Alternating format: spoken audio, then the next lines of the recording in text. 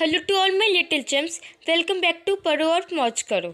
आज मैं आपके लिए लेके आई हूँ क्लास 5 का मॉडल साइंस का chapter number 7 notion of idealism के क्वेश्चन आंसर्स। अगर आपने जिससे पहले वीडियो थी नोशन ऑफ आइडियलिज्म की चैप्टर की एक्सप्लेनेशन की, अगर आपने वो नहीं देखी पहले आप उसे जाकर देख लीजिए, और उसमें कुछ एक्सरसाइजेज भी मैंने करवाए थे, तो आप पहले उसको जाकर देख लीजिए जिससे आपको क्वेश्चन आंसर भी ठीक से समझ में आए। So let's start now. तो हम पहले क्वेश्चन से स्टार्ट करेंगे। हुम do you think is an ideal student. इसमें इस क्वेश्चन में पूछा क्या है कि आपको क्या लगता है कि आइडियल स्टूडेंट कौन होते हैं। तो इसका आंसर नंबर 1 है a student with good qualities like bold and firm, intelligence, sympathetic and discipline is an ideal student. He is a pride for school and family. तो जो स्टूडेंट जिसमें गुड क्वालिटीज़ होती हैं जैसे बोल्ड, फर्म, मतलब वो जो कॉन्फिडेंट होते हैं खुद को लेके, इंटेलिजेंट माइंड होता है उनका, सिंपैथेटिक होते हैं, मतलब दूसरे के प्रति बहुत काइंडनेस भी होता है उनके अंदर, एटीट्यूड नहीं होता है, and discipline is an ideal student. जो स्टूडेंट डिसिप्लिन में रहता है, कॉन्फिडेंस में रहता है और उसमें काइंडनेस भी होता है, तो उसे हम आइडियल स्टूडेंट कहेंगे। He is a pride for school and family का मतलब है कि वो एक प्राउड होता है स्कूल और अपनी फैमिली के लिए। अब हम नेक्स्ट क्वेश्चन देखते हैं। A sound mind lies in a sound body, what does an ideal student do to keep his body fit. तो a sound mind lies in a sound body, इसका मतलब है, इस स्टेटमेंट का मतलब होता है कि अगर आप जब फिजिकल एक्सरसाइज करते हो, योगा करते हो, मेडिटेट करते हो ना, तो आपका जो माइंड है वो स्टेबिलिटी मिल जाती है उसको, आपका माइंड स्टेबल हो जाता है और आपकी बॉडी भी फिट रहती है। तो जो आइडियल स्टूडेंट होता है उसको पता होता है कि फिजिकल एक्सरसाइज और योगा हमारी लाइफ में कितनी इंपॉर्टेंट है। What does an ideal student do to keep his body fit, मतलब वो अपनी बॉडी को फिट रखने के लिए क्या करता है। इसका आंसर है हमारा an ideal student takes care of A health and body. He goes for morning walk and take part in co-curricular activities to keep his body fit. He understands well that a sound mind lies in a sound body. जो एक ideal student होता है वो अपनी health का, अपनी body का ध्यान रखता है और रोज़ वो मॉर्निंग वॉक पे जाते हैं, को करिकुलर एक्टिविटीज़ में पार्ट लेता है, और उसको पता होता है कि फिज़िकल एक्सरसाइज और योगा है, मेडिटेशन वगैरह है, एक्टिव रहना हमारी बॉडी के लिए कितनी ज़रूरी है। अब हम नेक्स्ट क्वेश्चन देखेंगे, third question.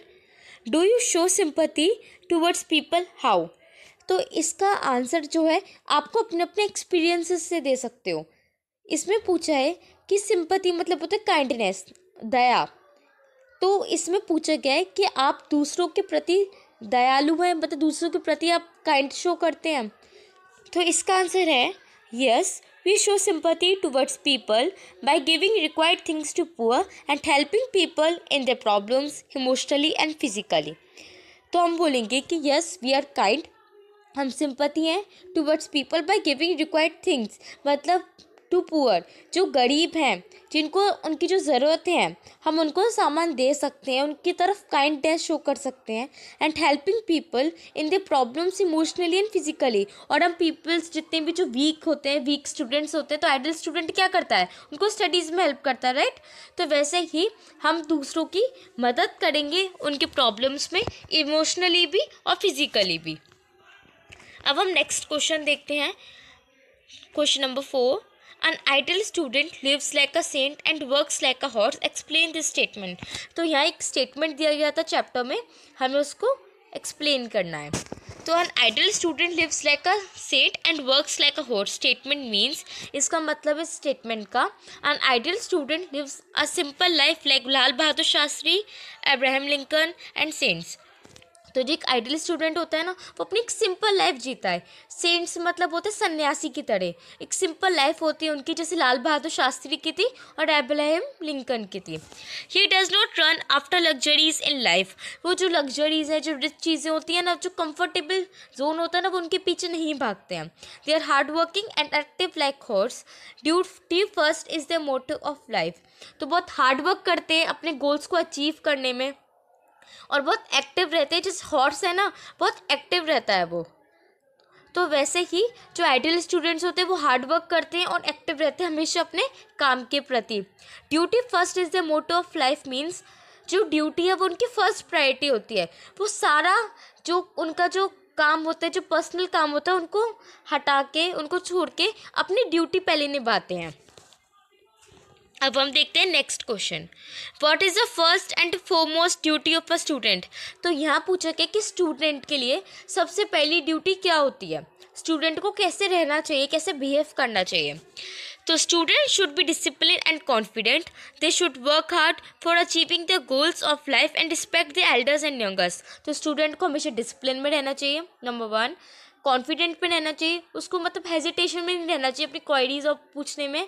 They should work hard for achieving the goals, उनको मेहनत करनी चाहिए अपने गोल को पाने के लिए, और सबको रिस्पेक्ट करनी चाहिए, रिस्पेक्ट देनी चाहिए।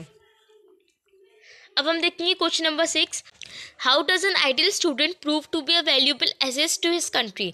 अब इसमें पूछा गया जो आइडियल स्टूडेंट होता है वो कंट्री के लिए कैसे मायने रखता है, वो अपनी कंट्री के लिए क्या करता है। तो इसका आंसर नंबर 6 है, an ideal student is a true patriot, he builds good moral character and follows all rules and regulations of country, they keep the country neat and clean. तो जो आइडियल स्टूडेंट होता है वो बहुत patriot होता है, अपनी कंट्री से बहुत प्यार करता है, अपनी कंट्री से बहुत, अपने देश से बहुत प्यार करता है। He builds good moral character, उसका जो कैरेक्टर होता है वो बहुत अच्छा होता है, हमेशा सच बोलता है, हॉनेस्टी का साथ देता है, अपना काम अच्छे से करता है। And follows all rules and regulations of country, और अपने जितनी भी कंट्री के रूल्स होते हैं, रेगुलेशंस होते हैं, सबको फॉलो करता है। They keep the country neat and clean, और अपनी कंट्री को साफ सुथरा रखता है। So thank you to all, thank you for cooperating. अगर आपको कोई डाउट्स पूछने, कोई क्वेरी पूछनी है तो आप विदाउट हेजिटेशन मुझसे कमेंट बॉक्स में पूछ सकते हैं। So thank you and keep smiling.